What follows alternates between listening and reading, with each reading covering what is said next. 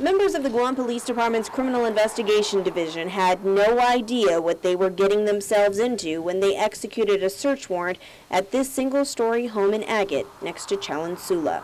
Police Lieutenant Ron Taitano says agents executed a search warrant this morning related to an ongoing burglary investigation. Upon our search here, we came across very unhealthy living conditions, and because of the unsanitary conditions, we notified the Environmental Protection Agency and Public Health, so they've come down there and done their inspections. As well as CPS? Yes. Were there minors that were living here? Yes, there were. Officers were shocked to know that anybody was living in the horrid conditions, much less a 5-year-old and a 16-year-old. At the back of the home, officers discovered piles and piles of trash that looked like a mini dump. The trash was piled so high, officers couldn't even open the back door of the house to exit the home.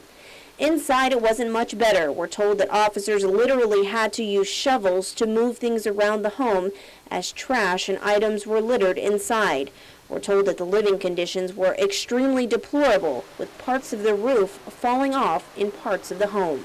We've conducted maybe several searches over the last couple of months, and lately we've been finding more and more of this.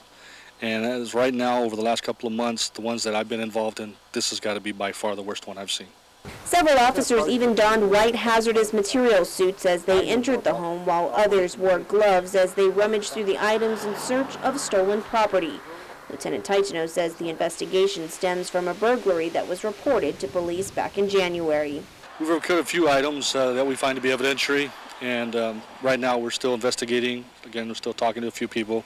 We hope to recover a few more stolen items. There are indications that the burglary was drug-related, but police have not confirmed that information at this time. We were told that several people were taken into custody for questioning, but no arrests have been made as of news time. Reporting for Guam's News Network, I'm Indy Egan.